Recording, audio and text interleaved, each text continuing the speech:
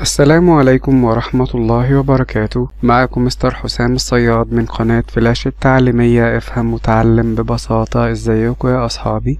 النهاردة ان شاء الله هنكمل شرح المحور الثاني The World Around Me او العالم من حولي. Chapter 1 الفصل الاول Our Environment او بيئتنا. منهج ديسكفر اكتشف. كتاب Primary 1 الصف الأول الابتدائي. والنهاردة إن شاء الله الدرس ده مهم لأن احنا هنشرح جزء كبير شوية، فخليكم معايا مركزين كويس. وزي ما احنا تعودنا يكون معانا الكتاب وقلم علشان نكتب ملاحظاتنا ونحل مع بعض. وأتمنى إنكم تشاركوا الدرس ده مع أصحابكم علشان الكل يستفيد إن شاء الله. ويلا نبدأ. بسم الله الرحمن الرحيم. زي ما احنا شايفين قدامنا ده Chapter 1 Our Environment. كنا انهينا المرة اللي فاتت شرح page 71. النهاردة هنبدأ نشرح page 72 أو صفحة 72 وعنوانها كالآتي Living and Non-Living Things.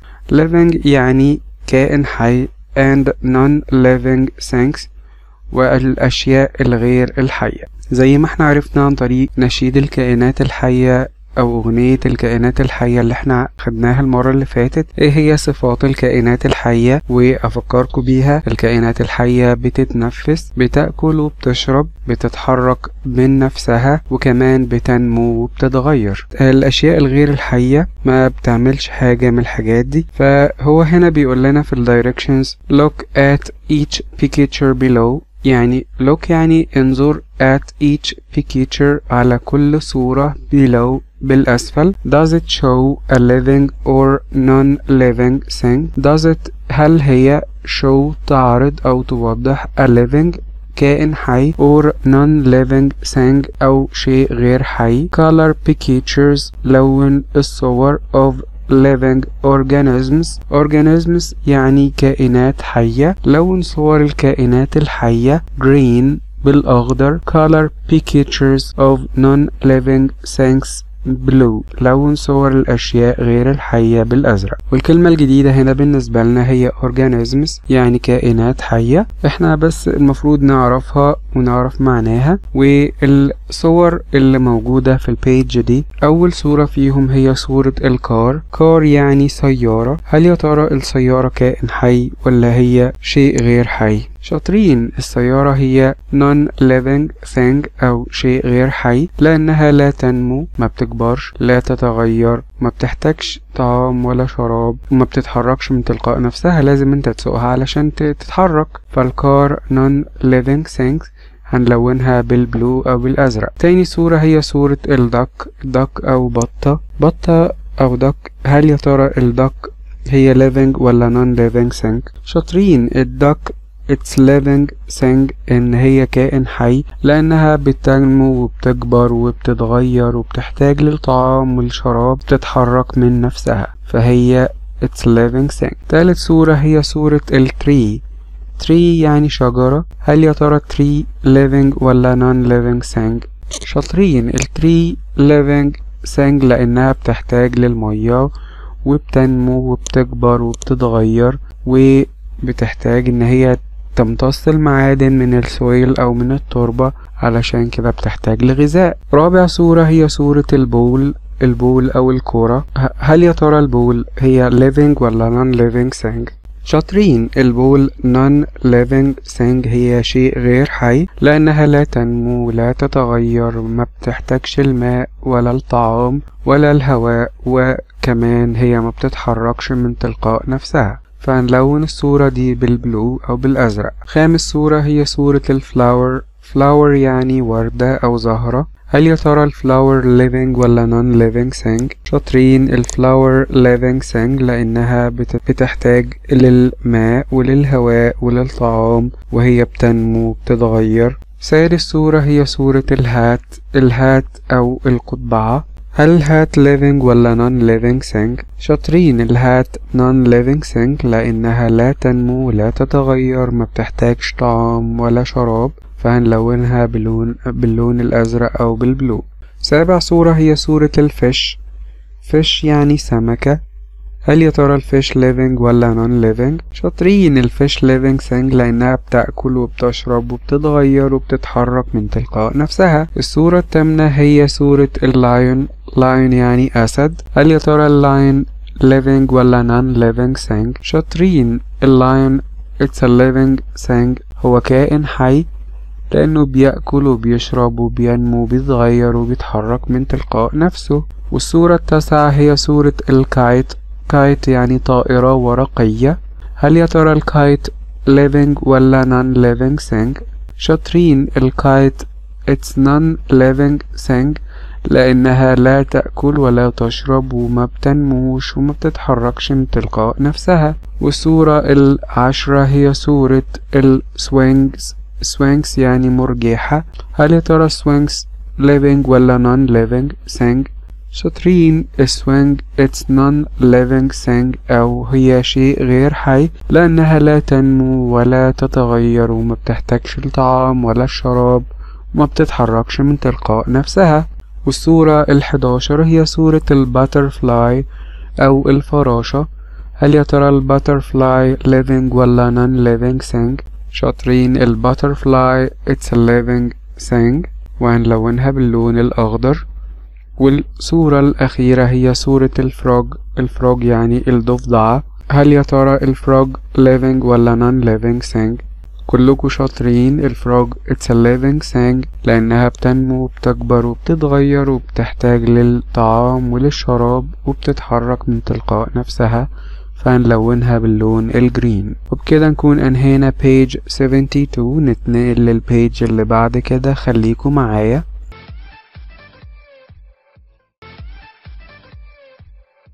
ونتنقل لبيج 73 أو صفحة 73 وعنوانها making group. making يعني يصنع، groups يعني مجموعات والمفرد بتاعها group يعني مجموعة، والdirections بتاعتها بتقول sort the objects below. صنف، sort يعني صنف يعني قسم الحاجات دي لمجموعات. the objects below العناصر اللي موجودة بالأسفل، الصور اللي موجودة أسفل الكلام. into groups إلى مجموعات.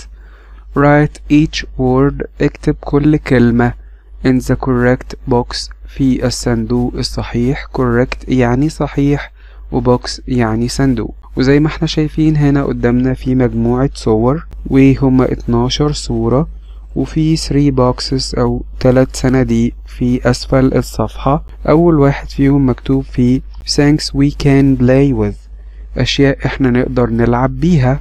تاني box things that makes sounds، أشياء بتعمل أصوات، sounds يعني أصوات. والبوكس التالت مكتوب فيه things that are living، أشياء حية أو كائنات حية. فهنا هنصنف الصور اللي موجودة في البيج دي ونحطها في الصناديق اللي موجودة أسفل البيج. لو كانت هي حاجة ممكن نلعب بيها هنحطها في أول بوكس أو الصندوق الأولاني اللي هو things we can play with. لو هي كانت حاجة بتعمل صوت هنحطها في البوكس اللي في النص ده واللي هو عنوانه things that make sounds، أشياء بتعمل صوت. ولو هي كانت كائنات حية هنحطها في البوكس الثالث أو things that are living. والصور الموجودة في البيج هي car، car يعني سيارة. هل يا ترى الكار هي ممكن نلعب بيها ولا هي بتعمل صوت ولا هي living thing كائن حي؟ شاطرين، الكار ممكن تكون توي نقدر نلعب بيها، فبالتالي هنحطها في البوكس الأول اللي هو things we can play with. طب الدك هي حاجة ممكن نلعب بيها، أو البطة يعني حاجة ممكن نلعب بيها، ولا هي حاجة ممكن تكون بتعمل صوت make sounds، ولا هي living things حاجة كائن حي؟ شاطرين، الدك living thing أو كائن حي، فهنحطها في البوكس الثالث اللي هو things that are living. طب tree ممكن نلعب بيها، ممكن نلعب بالشجرة، ولا هي بتعمل صوت، ولا هي living thing؟ شاطرين، التري هي كائن حي، فهنحطها في البوكس الثالث اللي هي things that are living. طب البول أو الكرة، هل يا ترى هي things that we can play with، حاجة ممكن نلعب بيها، ولا هي things that make sounds، هي حاجة ممكن تكون بتعمل صوت، ولا هي things that are living، هي كائن حي؟ شاطرين. البول هي things that we can play with، هي شيء ممكن نلعب بيه، فهنكتب اسمها وهنحطها في البوكس الأولاني. طيب البل أو الجرس، هل يا ترى هو بنلعب بيه، ولا هو بيعمل صوت، ولا هو كائن حي؟ شاطرين. البل هو بيعمل صوت، فهنحطه هنكتب اسمه في البوكس ده اللي هو things that make sounds. الهات ممكن نكون بنلعب بيها، ولا هي ممكن تكون بتعمل صوت، ولا هي ممكن تكون كائن حي؟ الهات ممكن نلعب بيها، فهنحطها في البوكس الأولاني things we can play with. طب الايروبلين الطائرة، هي ممكن نلعب بيها، ولا هي بتعمل أصوات، ولا هي كائن حي؟ شاطرين. الايروبلين ممكن تكون لعبة عندنا بنلعب بيها، أو الطيارة يعني، فهنحطها في البوكس الأول وهنكتب اسمها هنا هوت في البوكس بتاع things we can play with. طب اللاين أو الأسد ممكن يكون things that we can play with، هو ممكن يكون لعبة عندنا على شكل أسد نلعب بيها، ولا هي ولا هو حاجة بتعمل sound أو make sounds، ولا هو كائن حي؟ شاطرين. اللاين هو كائن حي، فهنكتب اسمه في البوكس الثالث واللي هو things that are living. طيب الكايت أو الطائرة الورقية، الكايت هي ممكن نكون حاجة بنلعب بيها، ولا ممكن تكون بتعمل أصوات، ولا هي كائن حي؟ شاطرين. الكايت ممكن تكون لعبة عندنا بنلعب بيها، فهنكتب اسمها هنا في البوكس الأول اللي هو things we can play with. طب السوينكس أو المرجيحة ممكن تكون لعبة عندنا بنلعب بيها، ولا هي أداة بتصدر أصوات أو make sounds، ولا هي كائن حي things that are living؟ شاطرين. هي ممكن تكون لعبة عندنا، فهنكتب اسمها في البوكس الأول اللي هو things we can play with. طيب البايسكل أو الدراجة العجلة يعني، هل هي ترى هي لعبة ممكن تكون عندنا بنلعب بيها play with، ولا هي أداة بتصدر أصوات make sounds، ولا هي كائن حي living thing؟ شاطرين. البايسكل هي ممكن تكون لعبة عندنا بنلعب بيها، فهنكتب اسمها في البوكس الأول اللي هو things we can play with. طب الفروج أو الضفدع، هل يا ترى هو كائن ممكن نلعب بيه، ولا هو بيعمل أصوات make sounds، ولا هو كائن حي living things؟ شاطرين. الفروج أو الضفدع هو كائن حي، فهنكتب اسمه في البوكس الثالث اللي هو things that are living. والكلمات الجديدة هنا making يعني يصنع، groups يعني مجموعات، sort يعني صنف أو قسم إلى أصناف، the objects العناصر، below أسفل، into إلى groups مجموعات، write اكتب each word كل كلمة in the correct يعني صحيح، box يعني صندوق. وبكده نكون انهينا page 73 ونتنقل للبيج اللي بعد كده. خليكم معايا.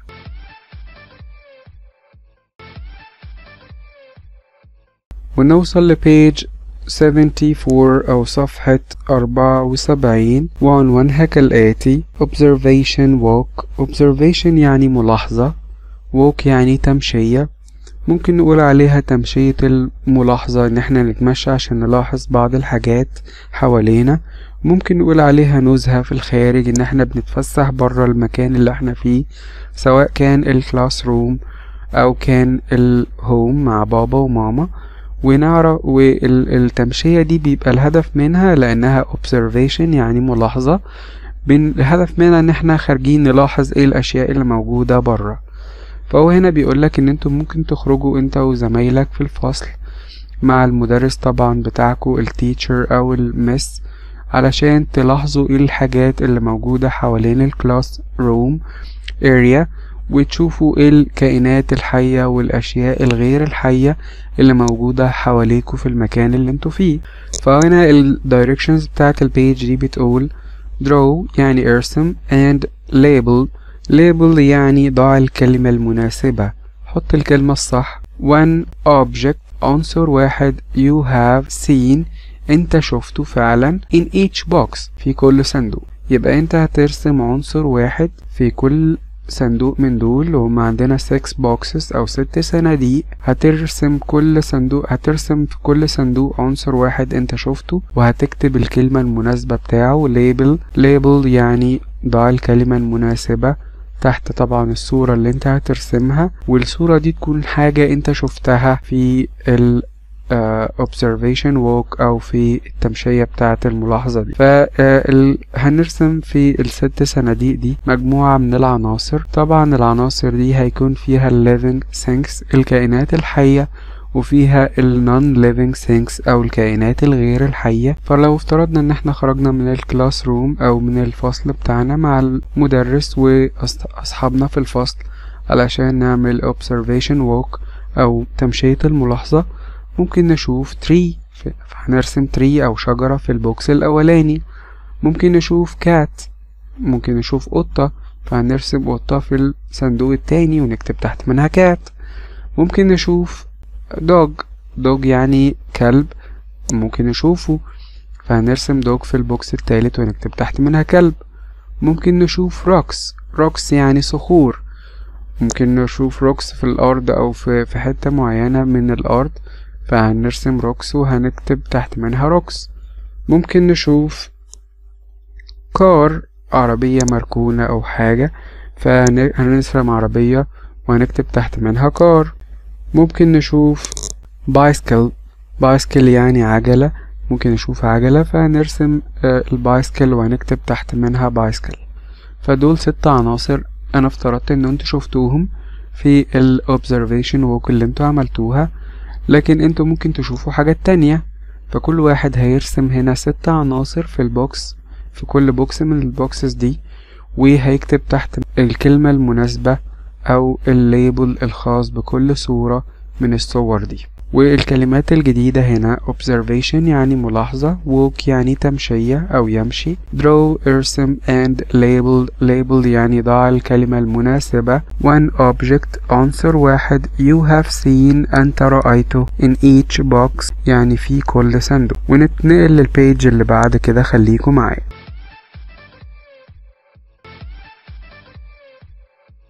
ونوصل لبيج 75 أو صفحة 75 وعنوانها living or non-living كائن حي أو شيء غير حي. والdirections بتاعتها بتقول write each object اكتب كل عنصر you observe انت لاحظت outside في الخارج in the correct column في العمود الصحيح.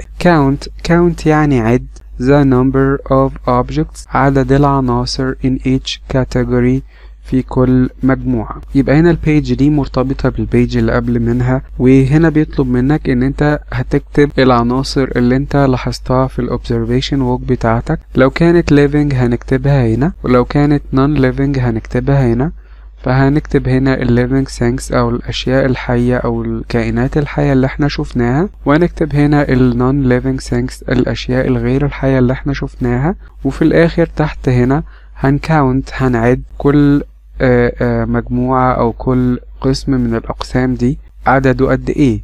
فاحنا افترضنا في البيج اللي فاتت ان انت شفت tree يعني شجرة، شفت dog يعني كلب، شفت cat يعني قطة. فهنكتب هنا tree شجرة cat dog وهيكون عددهم هنا 3، وهيكون العدد بتاعهم هنا 3. الكولوم التاني او non living things احنا افترضنا ان احنا شفنا rocks صخور، وشفنا car سيارة، وشفنا bicycle يعني دراجة. فهنكتب هنا rocks وهنكتب هنا car وهنكتب bicycle، وهيكون عددهم 3 برضو 3 عناصر non living things. وبكده نكون حلينا البيج دي.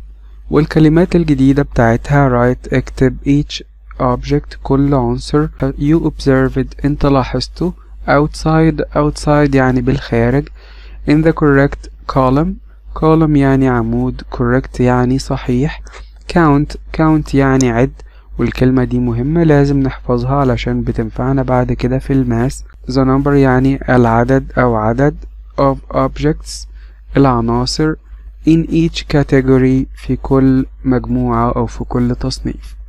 فزي ما احنا عملنا كتبنا ال living things هنا وكتبنا ال non living things هنا وعديناهم كتبنا عددهم، وبكده نكون انهينا البيج دي ونتنقل للبيج اللي بعد كده. خليكم معايا.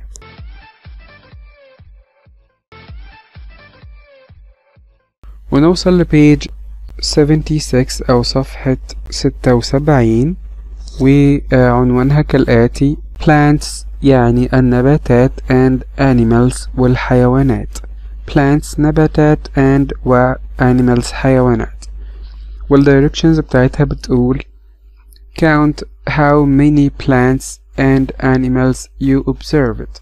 عد كام نبات وكام حيوان انت لاحظته. ودي برضو page مربوطة بالبيج الخاصة بالobservation walk أو التمشية الخاصة بالملاحظة أو النزهة اللي احنا عملناها علشان نلاحظ الحاجات اللي حوالينا. فهنا بيقولك count يعني عد how many كم عدد plants نباتات and animals وحيوانات you observed أنت لاحظت. then ثم بعد ذلك use the numbers استخدم الأرقام to write لتكتب a number sentence جملة عددية. number sentence يعني جملة عددية.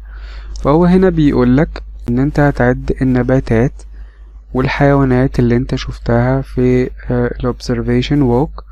then وبعد ذلك use استخدم the numbers الأرقام علشان تكتب جملة عددية number sentence. وأول حاجة هو بيقولك عليها how many plants. how many plants يعني كم عدد النباتات. احنا شفنا ايه واحنا في الobservation walk بتاعنا؟ شفنا tree او one plant. هنقول ايه؟ one plant. لو افترضنا ان احنا شفنا الدوج والكات اللي احنا افترضنا ان احنا شفناهم في المرة اللي فاتت، يبقى بيقولك هنا how many animals. how many animals يعني كم عدد الحيوانات. هنقول two animals او حيوانين لان احنا شفنا الدوج وشفنا الكات، يبقى two animals. يبقى نكتب فوق هنا one plant وهنا نكتب two animals. والnumber of living organisms أو عدد الكائنات الحية organisms يعني كائنات حية زي ما عرفنا قبل كده equal بيساوي one plant هنكتب هنا one أو هنكتب رقم واحد plus two animals هنكتب هنا two أو هنكتب رقم two. وبكده نكون انهينا البيج دي. والكلمات الجديدة فيها plants يعني نباتات و and و animals حيوانات. count عد how many كم عدد plants نباتات and و animals حيوانات you observed أنت لاحظت.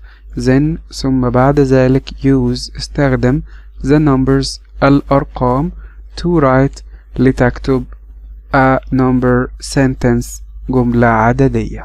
وبكده نكون انهينا البيج دي ونتنقل للبيج اللي بعد كده. خليكم معي.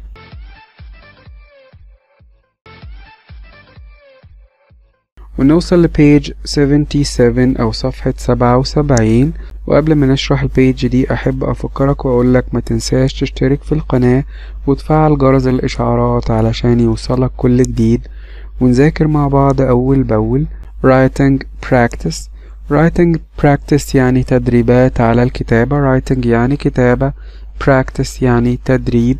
والdirections بتاعتها هنا بتقول practice writing the word environment يعني تدرب. practice يعني تدرب. writing the word على كتابة the word الكلمة. environment يعني بيئة. trace تتبع، امشي بالقلم الرصاص على the word twice الكلمة مرتين. وهنا هو مديلك الكلمة موجودة مرتين فعلا هتمشي عليها بالقلم الرصاص. and then وبعد ذلك write on your own اكتب بنفسك. on your own بنفسك معتمد على نفسك 3 times 3 مرات.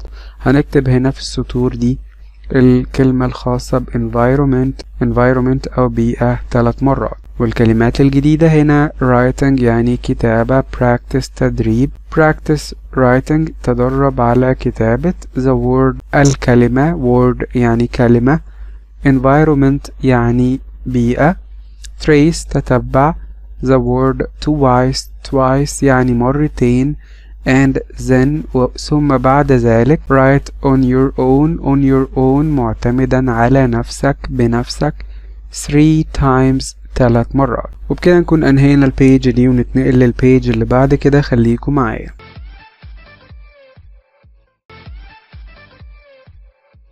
ونوصل لبيج 78 او صفحة 78 وعنوانها writing practice زي اللي قبل منها، يعني تدريب على الكتابة، writing كتابة، practice تدريب.